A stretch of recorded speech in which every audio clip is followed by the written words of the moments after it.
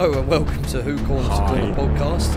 I'm Jeff and I'm joined as always by my good friend Paul. That's me. Hi. There's Paul.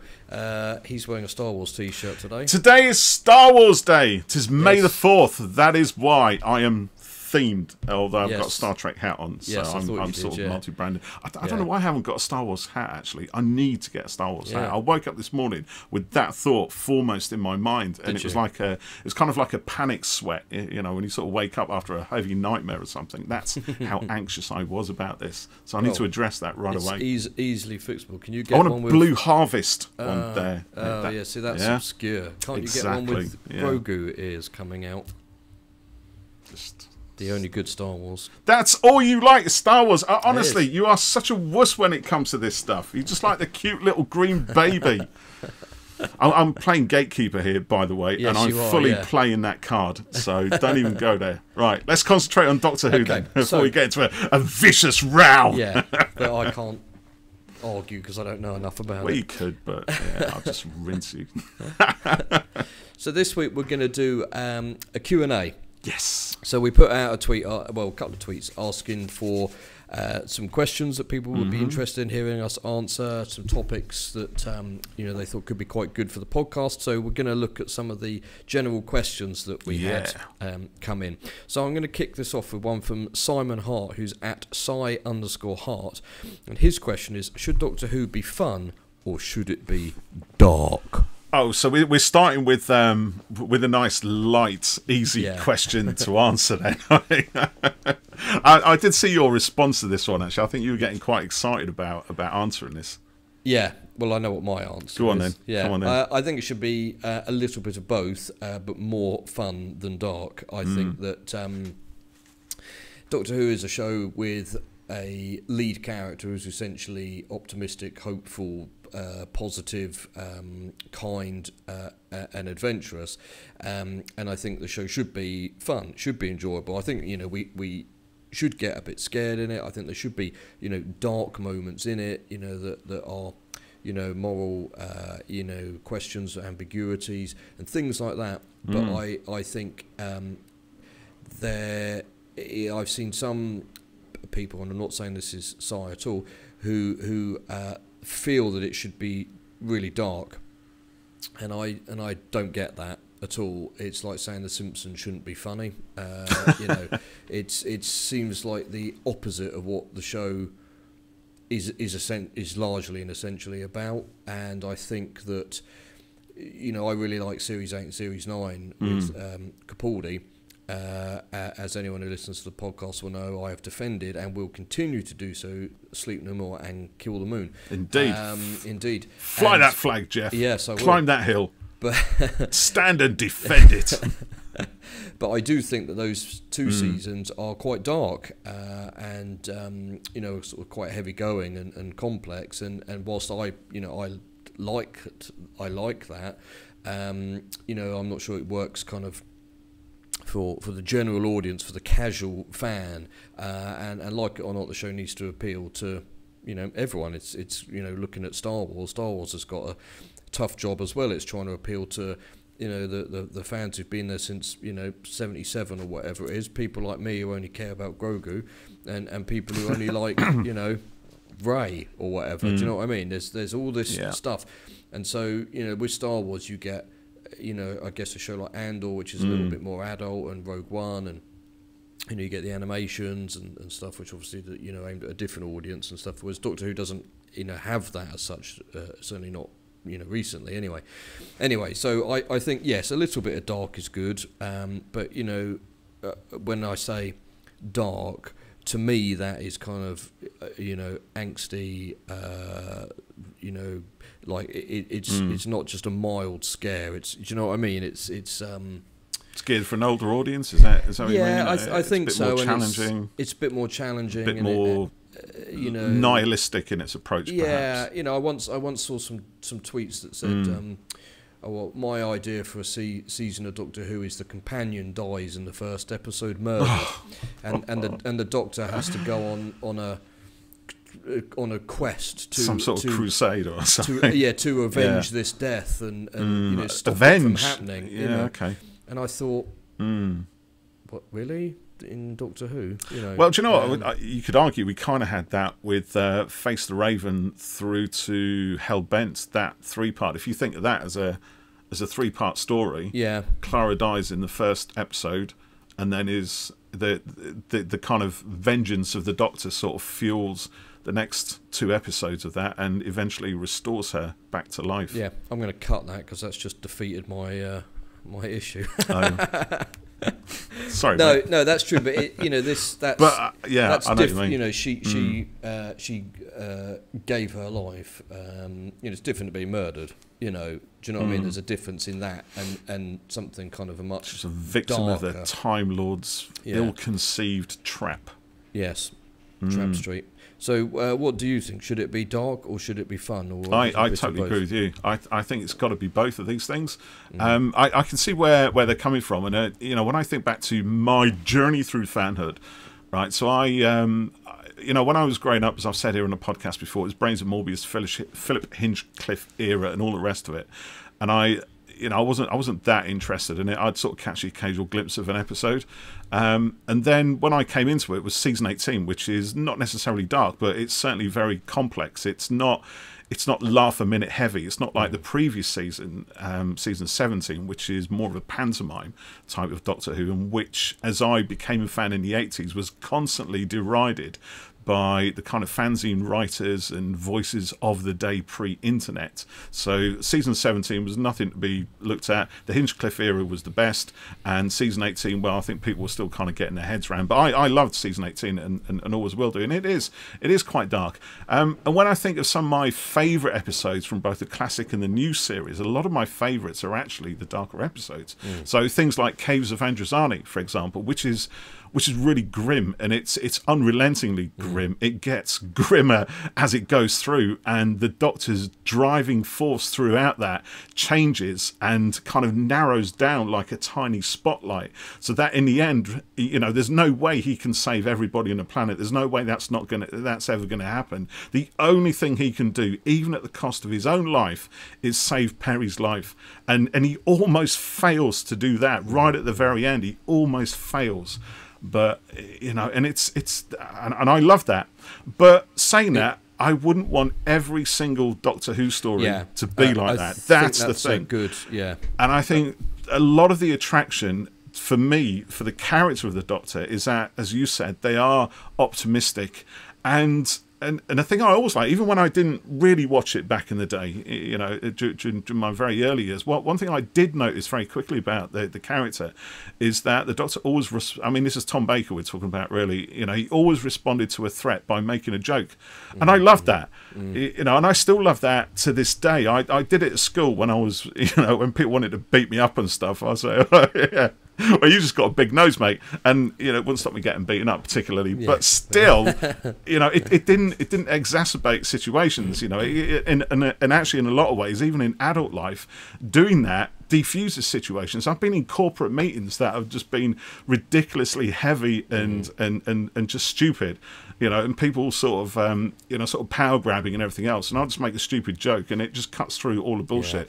And I love that. And I think if Doctor Who ever becomes one note, then that's the end of it. Whether it's continually dark, whether it's continually light-hearted, whether it's continually soap opera, or whatever label you want to throw at it, a massive success, a massive part of its success is that ability to sort of fluctuate between light and dark, comedic and heavy and complex and fun and panto, or whatever you want to call it. And I think what we do as fans, the kind of standard, again, I'm going back to this fan journey and using my own experience as an example, but when you're a kid, you respond to the light-hearted moments. They're the things that kind of grab you, and the scares and the monsters, and as long as the Doctor's a kind of reassuring force and tells jokes, pokes fun at the monsters, and that's kind of good. That sort of brings you in. When you get into your late teens and maybe you're doing A-levels, and then you start looking at starting a degree course in something, the arts usually, right? And you start to understand a bit more about how things are composed you know, it's very easy to think, well, yeah, I love all this dark stuff, and Doctor Who needs to be like that. I'm more adult now. I need Doctor Who to be more adult. I don't like the childish stuff. Yeah. You know, I liked it when I was a kid, you know, but now throw me something that's aimed at the intelligent 9-10-year-old. That's not for me. I want it all to be like the Caves of Androzani. That's quite an easy trap, I think to fall into. Yeah, it's a bit of. I sometimes wonder whether people think, well, I can't admit that I like this show, whether it's Doctor Who or whatever, because it's perceived as being a kids show, and therefore it needs to be, you know, it needs to be more adult for me to be able to safely say I like it or something. Very possibly. I mean, I remember watching Warriors of the Deep when I was a kid. So the first time it transmitted, when was that? 1982, 83, whatever it was, round about then anyway. And I wrote a letter into Points of View saying it was too childish. That's the thing. But again, you know, what was I? 14 at the time. So, you know, it's that kind of mid to late teens, I think, when you think, I want it to be grown up, because I like you said, I love this programme, but maybe, and I think it's less so nowadays than it used to be in the 80s, when it was definitely frowned upon. Nowadays, I think it's perceived as just generally a popular show on TV for anyone, really. You know, whereas in the 80s, it was definitely, you know, well, this is an old hat. It's an old kid show. It's been going for so many years. Now it's all kind of, you know, pantomime, guest casting, and you know, funny costumes and blah blah blah. Yeah, no, I think there is less perception of it like that these days. But yeah, I agree. I think the show needs to have run the gamut of all sorts of.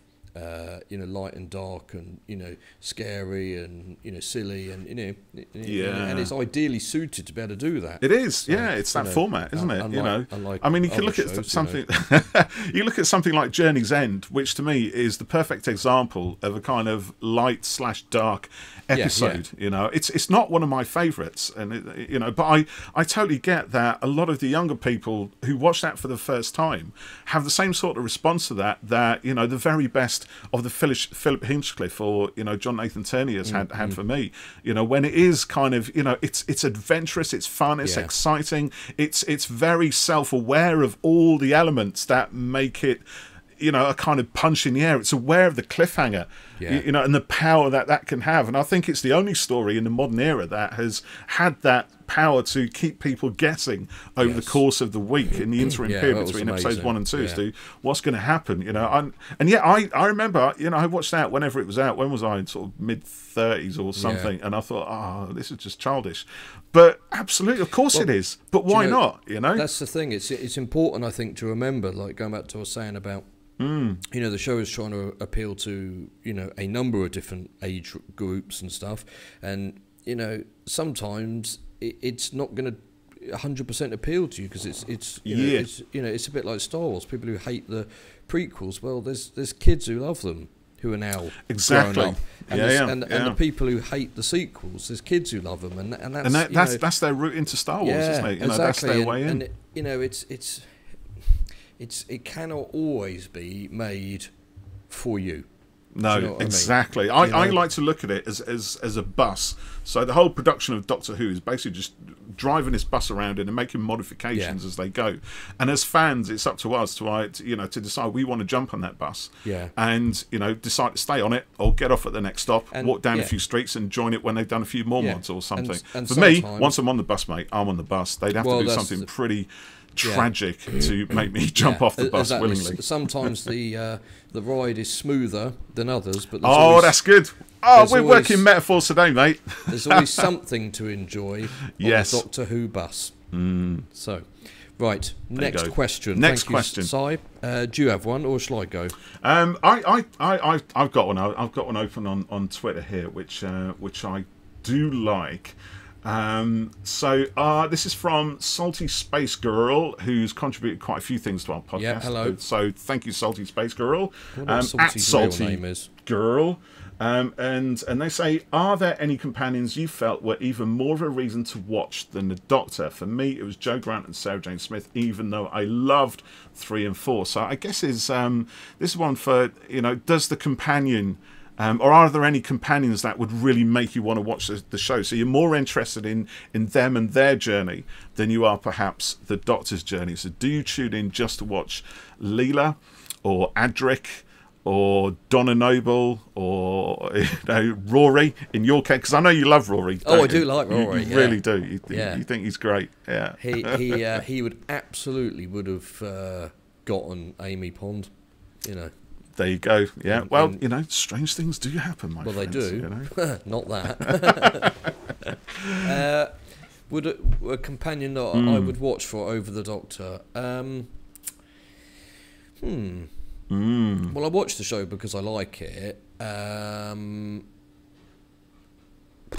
hadn't really thought about that before. I mean, obviously, it's an interesting one. I think it is an interesting. Yeah. I have a major soft spot for Clara.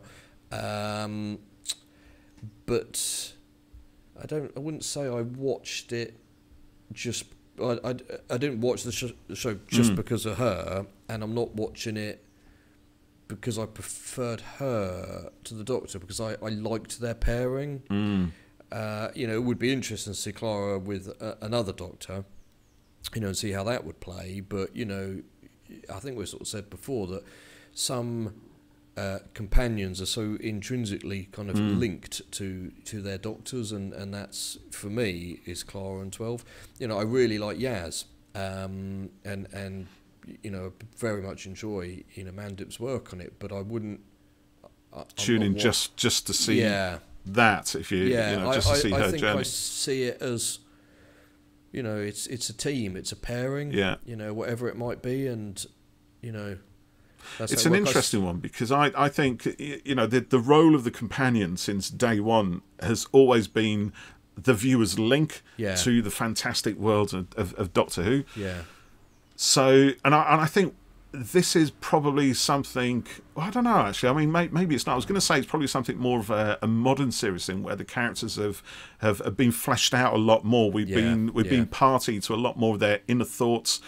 We've seen them put through the mill. We've seen them change, their mindset and their attitudes and behaviours throughout the course of the show. We've seen their characters develop to a much greater degree than we ever really did in the old series, possibly with the exception of those that Salty Good Space Girl points out. Actually, Jo Grant, Sarah Jane Smith, where we did have quite a nice little sort of arc, if you like, through the characters' times with the Doctor. I'd agree with that. I think and it's not a slight, but it's because it's kind of how things were on telly to an extent back then. But a lot of the characters, they don't have a particularly kind of strong or defined arc. No, exactly. Well, Jo Grant never really had much of a backstory, apart from the fact she failed her A-levels in science or something. And it's just what it was like back with shows then, and like I said, it's not a slight at all, but it's not quite the same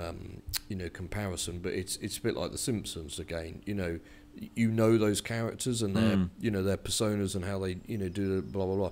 And there's never any evolution in them. There might be a sort of learning within an episode, but it doesn't. Well, they've been the same age for the last 40 years, haven't they? Yes, so that's it. Nobody changes or grows, and then it's the same. You look at something like I can't think of another show off the top of my head, but where there's a growth and a change in the character, and we do get that in modern Who, but didn't in the past. So, and especially a secondary character as well, isn't it? Because as much as we love the companions, they are secondary to the Doctor. I think they do take the limelight on occasion. Episodes like Turn Left, for example, which focuses on Donna Noble. Flatline, which gives Clara quite a fair bit to do. Which again, I think is a modern series thing. I don't recall it really happening much in the classics. I mean, maybe Horns of Nimon gives Romana more to do, perhaps, than she usually did. So there's a bit more focus on her.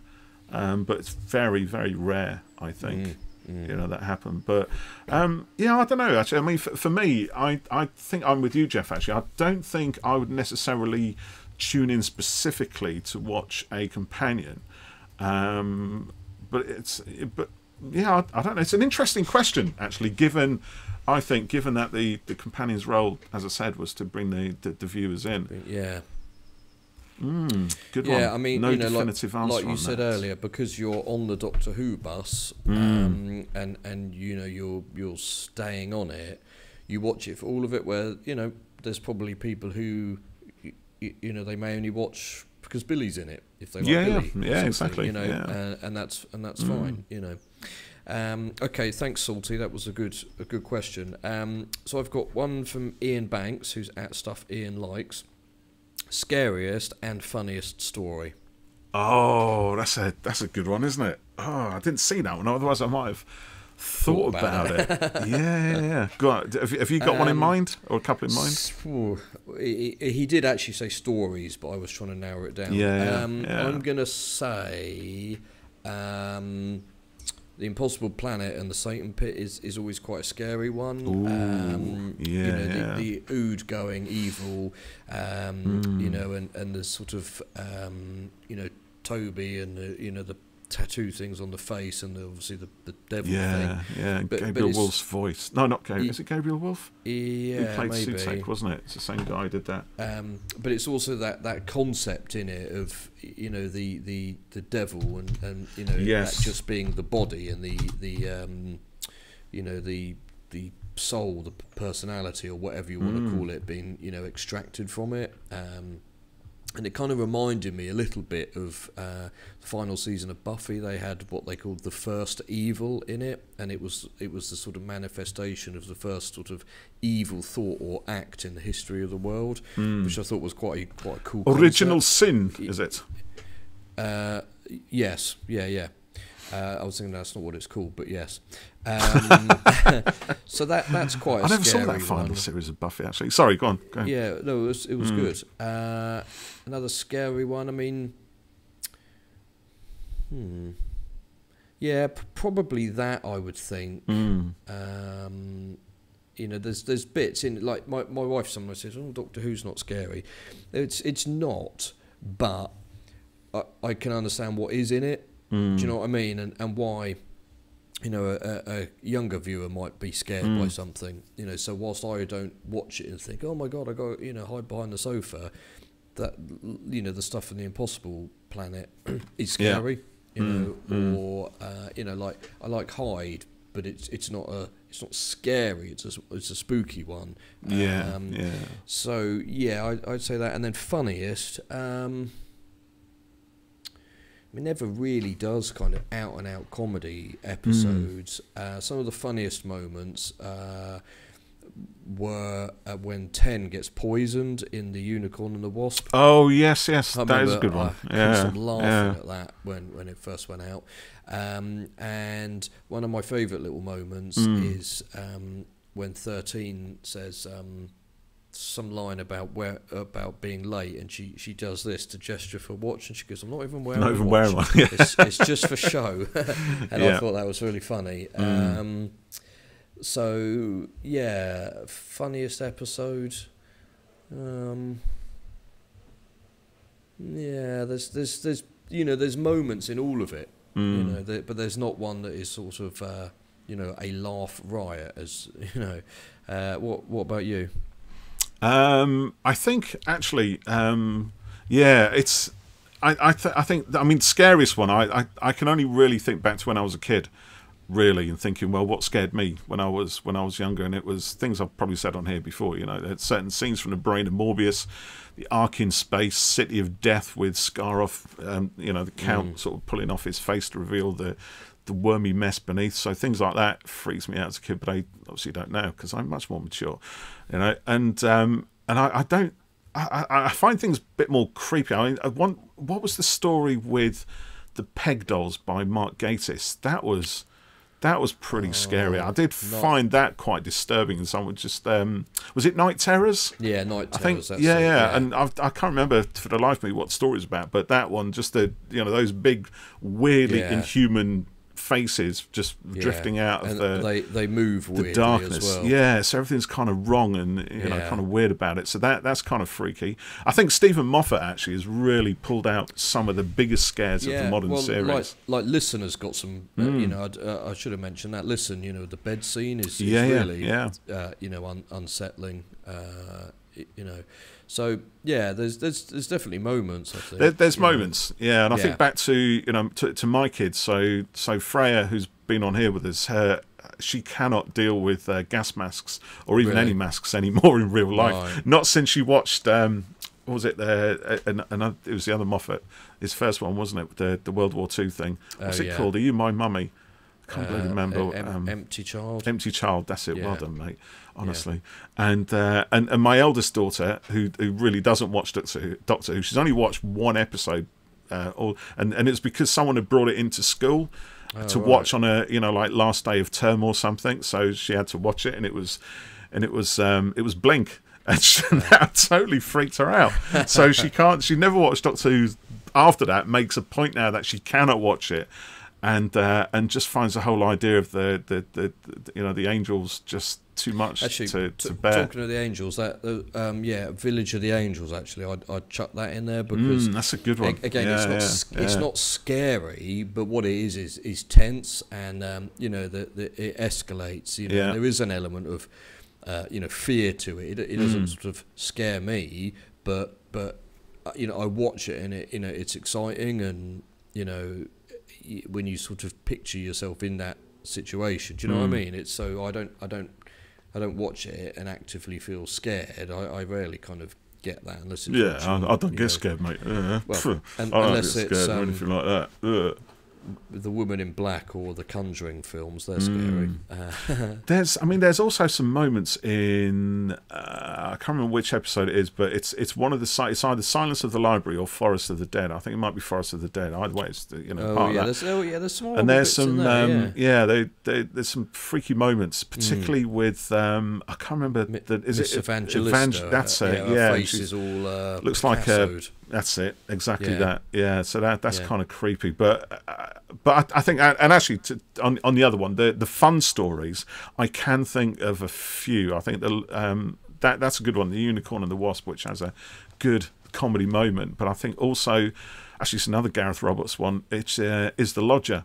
I find that it's a lot of fun to watch. I think it's just played for comedy. It's played for laughs, and Matt Smith and James Corden together in there are just fantastic. It is a definite comedy moment. I think that's a fair point. Actually, that is one of the more sort of overall comedic. Unicorn and the Wasp. Actually, I suppose in fairness, you could say, and the Caretaker of Capaldi, they are more leaning fully towards a comedy thing. Yeah, I think they're written with that intent, aren't they? Rather than parts. Yeah, and I think from the old series, it would actually have to be City of Death and possibly The Horns of Nimon again, which I just find a hoot. and City of Death, actually, again, it's not. Do you know what? It is. I think City of Death is, and Sharda, actually, the two Douglas Adams stories. I think they are intended as a comedy. I mean, it's Douglas Adams playing to his strengths. I think obviously City of Death he didn't write outright. It was a David Fisher script initially, but he pretty much rewrote it, and it's full of typical sort of Douglas Adams witticisms. And Tom Baker, you can see all of them, and they just love that script, and they're just going with it. They're not hamming it up, perhaps in the way that they are in The Horns of Nimon. So it's a different kind of comedy, but. And it's the same with Sharda as well. They're having such a ball with both of those scripts, and I think Sharda's maybe not quite so funny, but City of Death definitely would get my vote for that. Great one, yeah. Okay, I've got another question here. This is I've screenshotted this, so I can't see the username, I'm afraid. It's Who's King Clive -the third, and hyphen is with a 3. Nice Orphan 55 reference there. I like it, yeah. So, given the release of the new documentary about the Blackpool exhibition, do you think one will or should be released about time fracture? I'd personally like to see a floor plan or map of how it worked, and think it would make a fantastic coffee table book and a Big Finish audio. So I suppose really what I've done there is put a question out that only I can answer as I went to time fracture.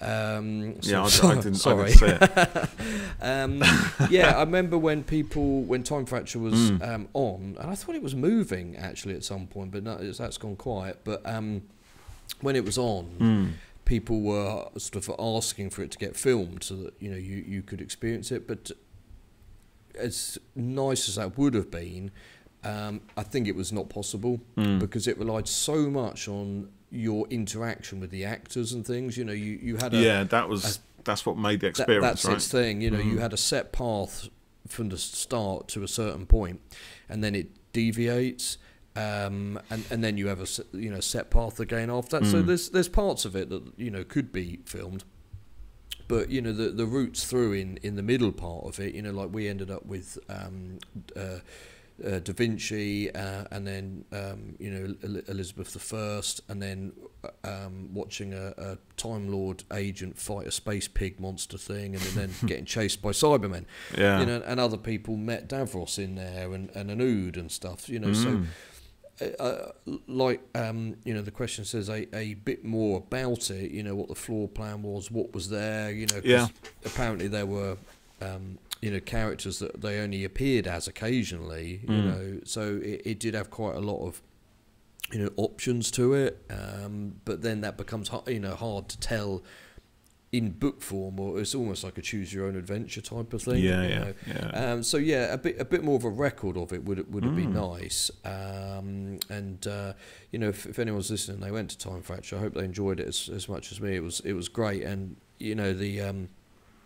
the journey they had to be able to be open was, I felt so sorry for the people, that, it was announced, tickets and whatnot, and then, COVID, it was delayed, and then it opened, and then there was bad rain, and it got flooded, and the set got wrecked, and they had to they had to shut down again and put in a sort of specialist drainage system for it, and then they reopened, and then they got flooded again. And, it just all these delays, and it was awful. But the show itself was great, and it was really good. So I think also, I mean, even for those of us who weren't there, it could be quite an interesting document anyway.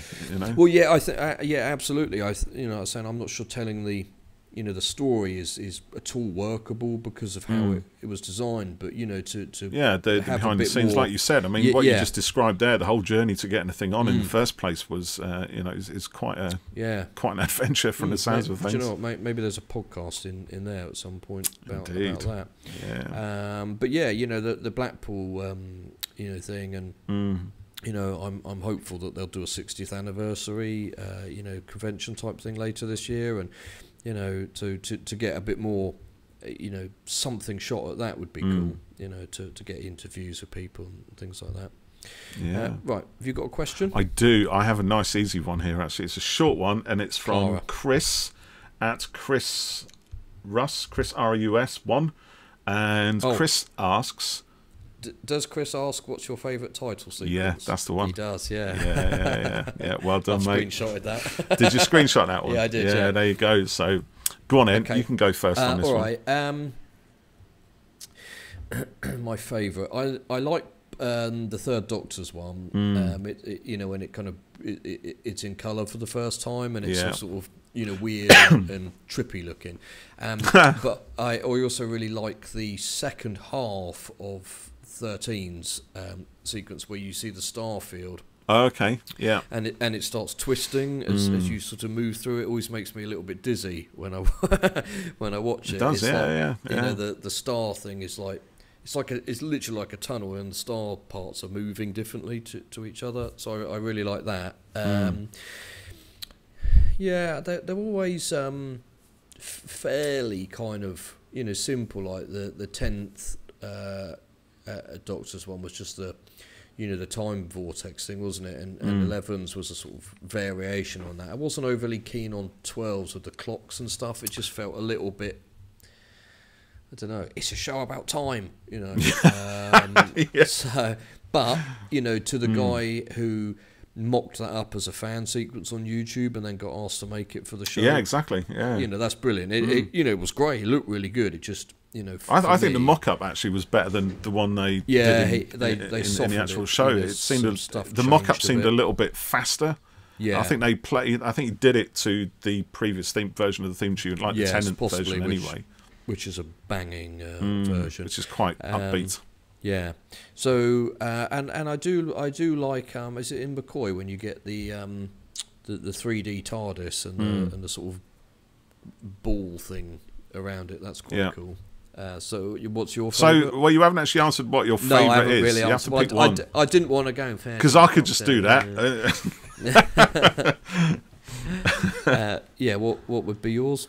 Oh, you just bottled it completely. I did. Yeah. Interesting. Okay, well, I'll repeat everything you said because I don't disagree with any of that really at all. I have a lot of fondness for Tom Baker's Time Tunnel opening because that's the thing that I remember from growing up. But I think my absolute favourite, the one that gets my goosebumps really prickling on my skin, is the Fifth Doctor's Starfield opening. Yeah. I love it, and it's quite simple and looks very 80s of its time. But I think if I was to really pick one to take with me to my grave, it will be that one. And the way that it marries Peter Howell's guitar arrangement of the theme as well is brilliant. It just everything matches the sequence, the timing. It's just brilliant. And of course, it has a massive nostalgic value because that's obviously when I first really became a fan of the show, and every time I hear that initial sting from that guitar and synth, it just it gets me going. But I will have a special recommendation. Highly commended for the 13th Doctor's, as you said, because I think that's astonishing. I think it's stunningly good. Yeah, and it's nicely done. It's a bit different. And also, and also McCoy's opening as well, because similar reasons actually. Because and you think that's an early. I mean, gosh, the way they did that. I mean, it's computer design, but it was painstaking, right? Because each one of those frames had to be drawn. There was no real software that would generate elements for you. Each element had to be created. It had to be mapped. And it had to be done frame by frame by frame, and it's an astonishing piece of. And actually, that gives you vertigo as well, because there's a moment when I can't remember what it is, but there's a moment when the whole galaxy. Oh yeah, the TARDIS comes in. It's wrapped in a bubble, and the whole thing kind of spins around and floats up. So you're above the galaxy, then you're kind of tipped around at 90 degrees to be facing down on the galaxy's disc, if you like, and it's kind of it's pretty good. It's cool. I'm going to spin off of that one to say, what is your favourite logo variation? You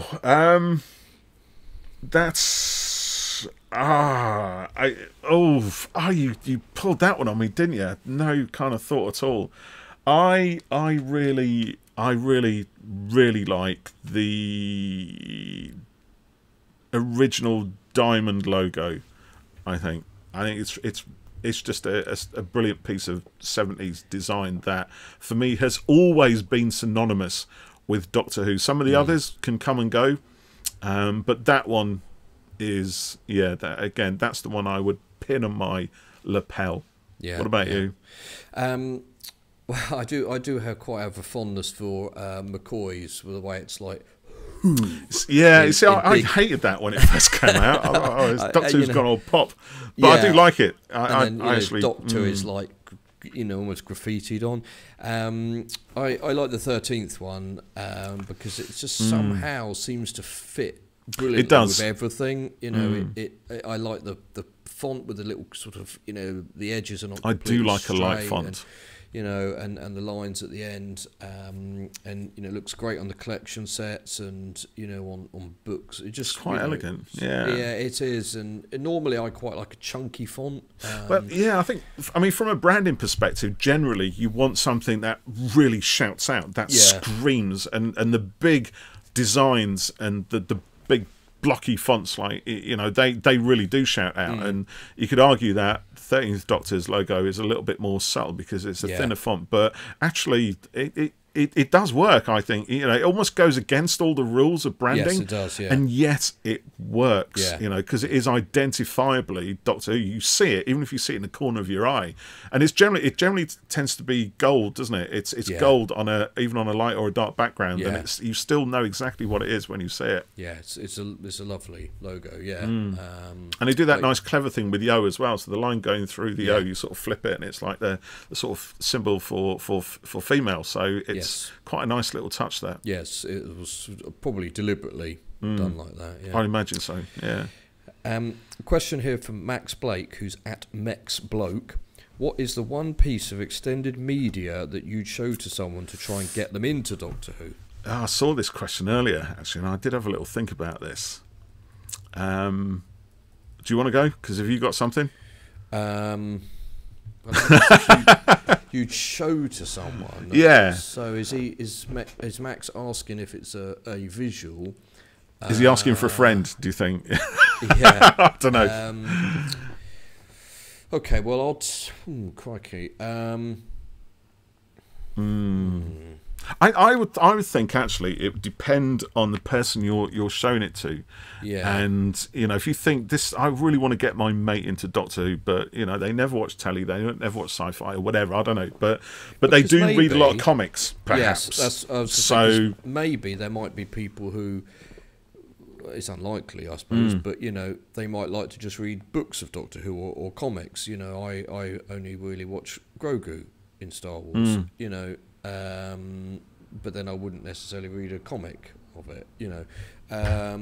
So yes, I think it would depend on the person. Yeah, it's a bit of a cop-out answer in a way, isn't it? Max, I want you to come back and give us your answer Max. to that. Tell us, and this will be a test to see if you're listening as well, if you tweet. Well, do you know what? I mean, it's an interesting question, isn't it? Because obviously, the extended universe of Doctor Who is expanding even more so than it ever was, and you know, I think as we move into the new era with the whole Disney deal. And you know, Sony and Bad Wolf and that, it's just going to get massive. Yeah. If we get spin-off shows, they're going to have their own EU. There's going to be connections, crossovers. You know, and so many more old Doctors and old companions who could have interweave. You know, when you look at interweaving storylines, and you look at something like Big Finish, where they've really mined that field and produced an extensive crop of, you know, such bounteous stuff. I was running out of similes there, but yeah. But you know what I mean? It's I mean, yeah. I mean, I think the comics actually would be a really good one generally, because they give you an idea of again, each visual style is different, but you know, you just have to open a Doctor Who comic, see the police box, see the Doctor, see some mad alien, you know, sort of clawing their way out of the panel, and that'll give you a good feel for the adventure and the sci-fi and the scope and the fantasy and the dynamic nature of Doctor Who. I think as well. The comics, I think, that's probably a good answer. You know, the DWM ones are really good. You know, for any Doctor. And then the Titan series, I mean, I particularly like the 13th Doctor ones, and the 12th Doctor stuff was good, and I mean, they all were really. I remember the 10th Doctor stuff, it got a bit kind of heavy, and it was talking about like, was it like, what do they call it? It was some sort of weird time theory in it or something, and I remember thinking, I think you're trying to be a bit clever here, and I have no idea what's going on anymore. No idea what's happening. So that series sort of fizzled out a bit for me in the end, and I didn't read all of the 11th Doctor, because it was, you know, at one point that each Doctor had a you know, monthly series, you know, and then they would do what with the Titan comics, was it? Yeah. So it you know, and then there'd be specials of like the 4th Doctor or the 3, or you know, whatever. So there's a huge range, and it's very much not at the moment, and hopefully it'll pick up again. So yeah, but probably one of the comics I'd go for there. I think also comics are quite easy to get into, aren't they? They're very quick. You can cover a lot of space in a very short period of time. Yeah, you could do one of the collections, you know, in a night, or you know, the DWN ones in a. Whereas give someone a big finish to listen to, you know, that's a commitment. Couple you know, of days so, and that, and they might not really like it. You know, don't listen to this, mate. No. Yeah, comic. Yeah. There you go, comics. That's my answer. Yeah. So one from Paul Phipps Williams here, who's at Mr. Phipps. This is probably not one for you, unfortunately, Paul. But I like the question. Fine, mate. Yeah, I'll just do my own thing. The best meet and greet experiences. Best meet and greet experiences you've ever had. Meet and greet. Oh, with a Doctor Who. Yeah. Luminary. Yeah. Yeah. So not just generally meet and greet. No. Well, when I met you, you know. There you go. That was a good one. That was memorable. Well, I've met a couple of doctors now. So back at the 50th event, met Matt and Jenna. Had a photo with them and stuff. Matt was from watching as we were queuing. He was great with the kids, and really good with them. And he was nice. He was friendly and polite. It was probably a bit. I mean, it is an odd scenario, and some people sort of seem to take to it more than others. But he was cool. He'd had his hair shaved short for that film he did. Yeah. And he probably hadn't filmed his end yet. I don't know, actually. It doesn't matter. And Jenna was lovely. Jenna is quite sort of guarded, I suppose. You know, she's not sort of get off me.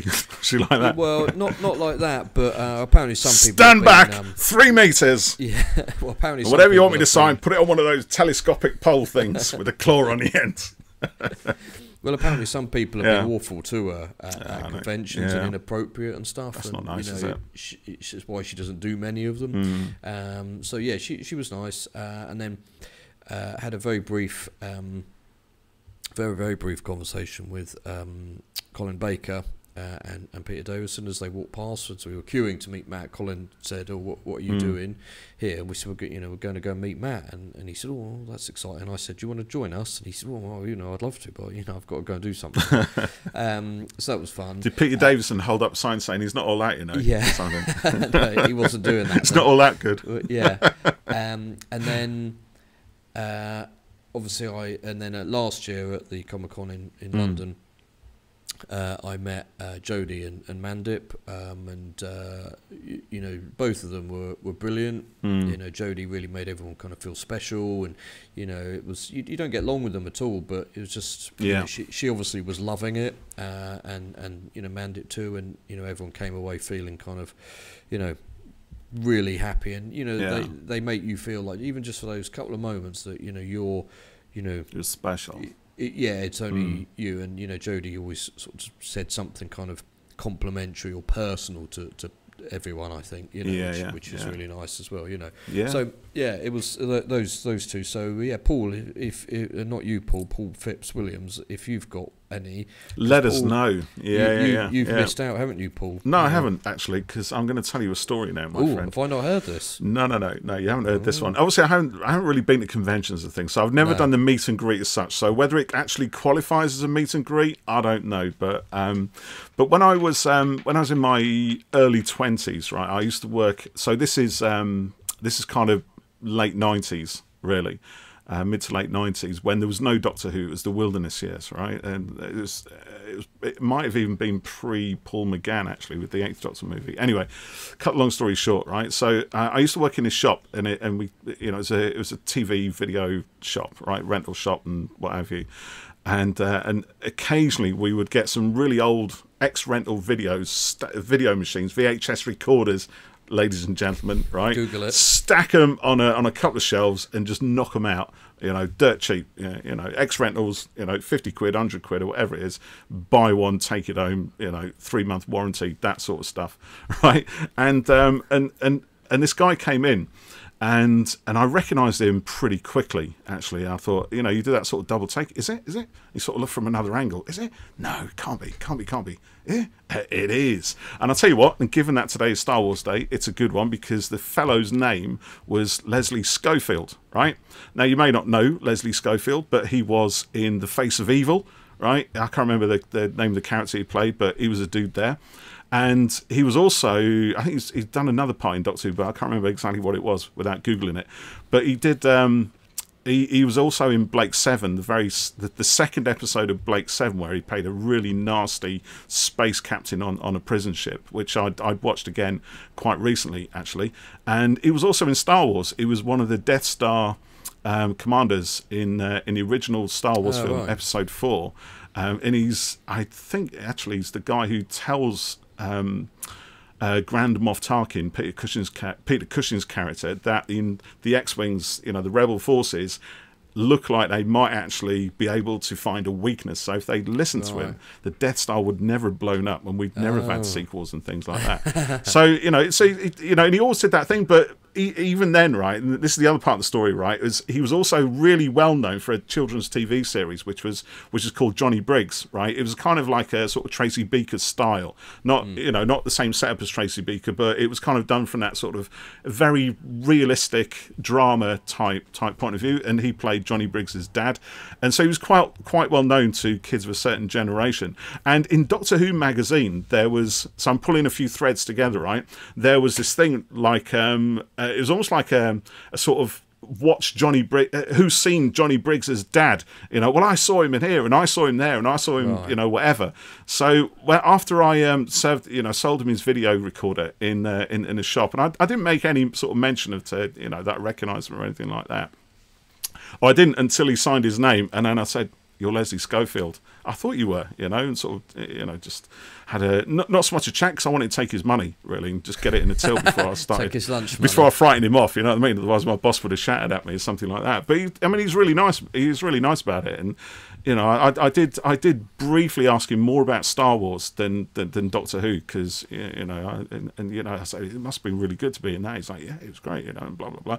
And he said, and I can't remember exactly how it went, but then he started talking to me about, that's right. I kind of said to him, what are you up to now? You got much on and stuff? And he's like, actually, I've just been cast in EastEnders, right? Because he was in EastEnders, right, for quite a while after that point. And I'm like, oh, congratulations, that's very nice. And he goes, the reason I got the video recorder, he says, I can tape it so I can watch myself back in it. So he's clearly not one of these actors who's like, oh, I hate watching myself on TV. No.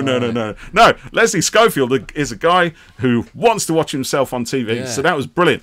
So afterwards, right, so after he took his video and went away with it, I immediately, right, started composing in my head a letter to Doctor Who magazine, and got home and I wrote it. And I kind of put in, that I'd met Leslie Schofield, Johnny Briggs' dad. Yes, add me to that Johnny Briggs spot list, if you like. And, I might have embellished it slightly just to make it publishable or more attractive to the editors. And I didn't think they'd publish it, but they did. Oh, so it appeared in the Doctor Who magazine for the next issue, right? And I'm back at work, right? Do my thing at work, and who walks in? Leslie Schofield again, right? He's that video you sold me. Yes. Yeah, how was it? Yeah, it's all right. Yeah, I need another one. For my mate. So blah blah blah. And I said, yeah, no problem. Come here and we can sort you out. So he did that, and he goes, you wrote in a Doctor Who magazine, didn't you? I went, yeah. He goes, yeah, okay. You embellished it slightly, didn't you? I went, yeah, just a tad, just a little bit. Yeah, this all right? I say, you offended? He goes, no, it's fine. Honestly, it's really good. I mean, you didn't exactly, it wasn't an untruth. Just a little bit of embellishment. There's nothing embarrassing there, I think. So, and then we had a better chat then, and I did ask him about sort of, working in the face of evil, and a bit more about EastEnders and whether he'd, sort of done much then. And we did actually have the good chat that I'd told Doctor Who magazine we'd already had. Do you know what I mean? So but he was really lovely, and that's kind of stayed with me there, because he just just a guy. So there you go, Leslie Schofield. It's a top actor, top bloke, and a very happy memory, if you like. That's nice. I'm going to add, you've been telling, I'm going to add Bernard Cribbins here. Well done. It wasn't really, it's not really a meet and greet, but he was a friend of the family. Yeah, exactly. Yeah. And for quite a long time, really, actually. Like, I remember him sitting in the kitchen of our old house. We used to have a little, what do you call them, like... an island table type thing, kind of came out from the wall, a bar type thing, sitting there and chatting and stuff, and you'd be go fishing with my dad, And then, you know, I'd see him at various, you know, fishing stuff that my dad would put on. I was sitting and talking to him and his wife at a do that Dad put on for it's what they called as a paratroopers charity that he was quite involved in. Yes, their name escapes me at the minute. And you know, spending quite a while chatting with him there. And he was at my dad and my stepmom's wedding as well, and you know, then a couple of years ago there was a fishing day in his sort of honour, and he was given various gifts for his you know, contribution of fishing and stuff, and he always remembered me, and you know, even if he didn't actually really like remember my name and stuff, it was made out that he did. Yeah, and he knew I was Pete's son, and you know, we'd always have a bit of a chat and stuff, and you know, my dad and my stepmom went to his funeral and things, so. You know, he was, and they spoke probably weekly on the phone and stuff, but he was always a really nice guy, and you know, he was just, you know, the stories are, you know, about him are true. You know, he was just a great guy, really. Yeah. So yes, that was a bit more than a meet and greet there, but I'm gonna. No, that's a brilliant one, I think. Yeah. We've just got time for a couple more questions, probably. There's a few here from our friend Cooper Hillier, who lives in Australia. A few. He always supplies more than one. He does, It's like used like a ninja questioning technique. Cooper's given us a few full podcast topics here, actually, which is good. But I'm going to go for the one here that's just a bit of a question. Favourite doctor's outfit? Favourite doctor's outfit? Yeah. Oh, okay. That's an interesting one. Are you going to go on this one? Okay, I can, yeah. Because I need to think about it, because I haven't seen this question, right? I need to consider. So I shall put my interested face on while in the background the wheels are turning. Okay, well, in news that will probably surprise no one, I'm going to say the 13th Doctor's outfit. As soon as that first photo of her on the hillside with the sun and stuff and the TARDIS in the background was revealed, I thought she looked so cool, and it was such a kind of fresh... you know, design, and I love the, you know, the variations on it over the time with the different coloured t-shirts and the jumpers and stuff like that. And for me, kind of, the Doctor, you know, it's sort of, you know, they wear an outfit and it doesn't change, and that's sort of part of them, really. So when, you know, like... 10 had his brown and blue suit. I mean, I always thought 10 in his brown suit and with his long coat looked really cool as well. And then when 11 and 12 came along and they changed quite a bit more, you know, the outfit, I didn't dislike that at all. You know, I really liked 11 in his long purple coat that he had, and he had a green coat with big you know, lapels, and you know, I like this sort of what they call cosmic hobo that you know, Capaldi had at one point, the check trousers and stuff, but I kind of like the Doctor having this almost sort of, you know, superhero type thing, you know, this defined look, this you know, a silhouette sort of thing, you know, that doesn't change, and is, you know, very identifiable with them. So yeah, I really like 13s, but I also particularly like the third Doctor stuff as well. And I'm aware that the older Doctors would sort of change a bit more, you know, regularly, and perhaps it's more... But still, the silhouette, like you say, with the third Doctor, regardless of what colour jacket he wore, it was still recognisable. Sometimes you'd have a cape, sometimes you wouldn't. Yeah, and, you know, the big, you know, the cravat and the frills and stuff. Shirts. And, you know, I love that sort of, you know, slightly over-the-top, you know, smooth style that he had. But yeah, I mean, there was not one that I dislike. I mean, I suppose, you know, the Ninth Doctor's is I kind of like, I like costumes on people, by which I mean, so for example, I like The Walking Dead, but everyone in that just wears jeans and a shirt. It's, you know, I'm wearing jeans and a shirt, you know, so I like, you know, an outfit, a costume. You know, and the 13th Doctor wears a you know, a costume. She does. You know, it's not, and I don't mean that like it's clownish or anything like that, but you know, it's more than just jeans and a shirt, which is what the Ninth Doctor wore, and it suited him, but it was very kind of... You could just pick it up from anywhere. Which was the idea, wasn't it? It was the idea, you know, and you know, the 10th Doctor wore a suit, but you know, it was stylish and look cool on him. So I like that. So yeah, how about you? For me, I've been thinking while you've been saying that, actually, and I agree with all of those. I think they're and all the points you raised, so I'm not going to go over it again. But for me, thinking about it, I think my top iconic, most favourite Doctor Who outfit is the Fourth Doctor's in season 18. So that's the Leisure Hive to Legopolis. That heavy, dark burgundy outfit, which is more of a costume than his previous one, because he always wore different jackets, even though the silhouette, as you said, was the same. There was always the floppy hat, the scarf, the jacket, using boots or trousers, obviously, because why would you not? But yes, it would have to be that one. That for me is the ultimate Tom Bacon. I know it's not popular with everybody, but for me personally, I think that was when I decided I was going to become a Doctor Who fan. And there's a lot of presence in that costume as well. I mean, Tom Baker has a lot of presence anyway, right? He's a big character, and his Doctor was at its peak, but giving him that outfit where in a season where he is more brooding, and perhaps pissed off than he ever was, really, because I don't think he was enjoying things anymore, and and all sorts going on in his personal life, and he was obviously working towards the end of being in a show that he loved or had loved, but all of that informs the Doctor's character in that series, for better or worse, and I love it. And actually, going back, it sort of goes back to our first question, Doctor Who, dark or light, but that is probably the Doctor at his darkest, but it's that's the one for me. I think I really like that. I like all of them, to be fair. The Doctor's outfit is at best when it's sort of idiosyncratic. I think when it's not quite right for the year that the Doctor's in. Even with the Third Doctor, yes, it's very 70s, but it's almost like it's almost too much. So it's too 70s. I like the 11th Doctor's geography teacher outfit as well. It's a smart short jacket.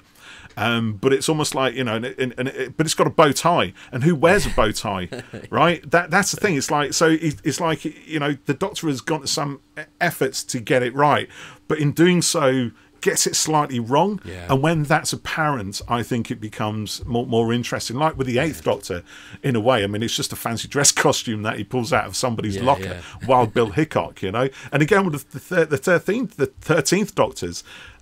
Yes, it is absolutely right for her, and it is a costume, but she just it's assemblage from all the things she liked in a charity shop, which is beautiful for the 13th Doctor's character. Taking the best out of everybody's cast-offs.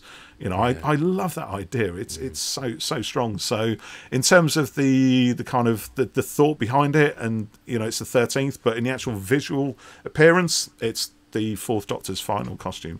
Fine, that's good. Yeah. All right, brilliant. Well, I've really enjoyed doing this. This has been fun. Oh, is that it? We finished? Yeah. Well, I've just getting into it. I know. I'm just getting into my stride. I've noticed the time. But I've actually got to do some work. Yeah. Yeah. But we'll do one of these again.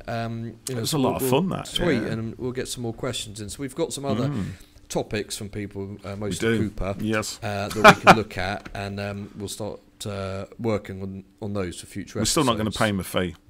No, just keep generating ideas for us, Coop. But it's voluntary. Just wing them in. Let's have them. So, as always, thank you for listening, and we'll catch you next time on Who Corner to Corner. Indeed. Thank you for listening. See you next time. Bye for now.